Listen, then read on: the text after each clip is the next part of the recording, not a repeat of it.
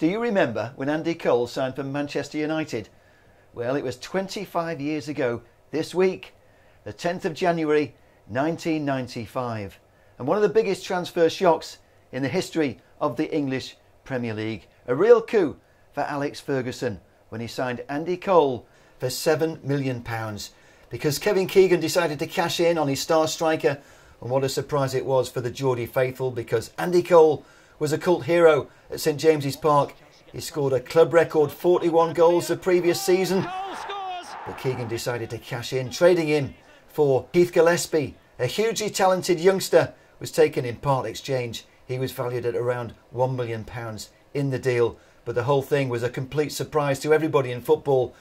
Let's just remind ourselves what the reaction was from Alex Ferguson and Andy Cole back in the day when United made that signing in 1995. I felt we then needed someone who's sharp and quick around the edge of the box, and that's why we bought Andy. A big shock. I think it's a shock to you boys as well, because no one thought that Kevin Keegan would sell me like arch rivals Man United, but I'm looking forward to it.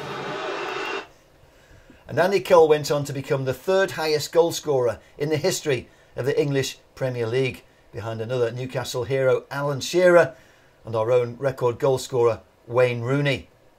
Well, it wasn't the first time Alex Ferguson pulled off a major surprise in the transfer market. 2 seasons earlier, he signed this guy from Leeds United.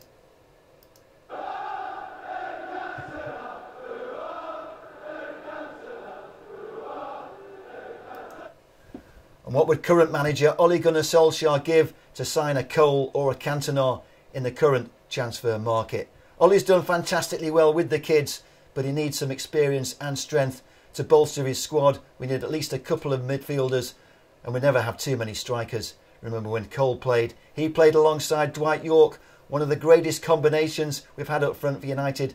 And when United won the treble, we had 4 strikers, Teddy Sheringham and also Ole Gunnar Solskjaer himself. What a combination, what a set of 4 strikers that was. It was any 2 from 4, sometimes 3 from 4, and occasionally all 4 strikers got to play for Manchester United. And fully behind Ole building his team around the kids. Fergie did the same when he built a team around the class of '92. But Beckham, Giggs, Scholes, Butt and the Neville brothers thrived alongside the more experienced Cantona and other senior players. And Fergie was always in the market for top players. At Manchester United, we've often changed the course of history by making big signings at the right time. In my days following the Reds, I remember many such signings, from Dennis Law and Brian Robson to Eric Cantona and Cristiano Ronaldo, Ruud van Nistelrooy and Wayne Rooney, just to name a few. For the record, Andy Cole ended up with 5 Premier League titles, 2 FA Cups and 1 Champions League. If our current players are going to get anything like that collection of silverware, we've got to get busy in the transfer market as well as nurturing our homegrown talent.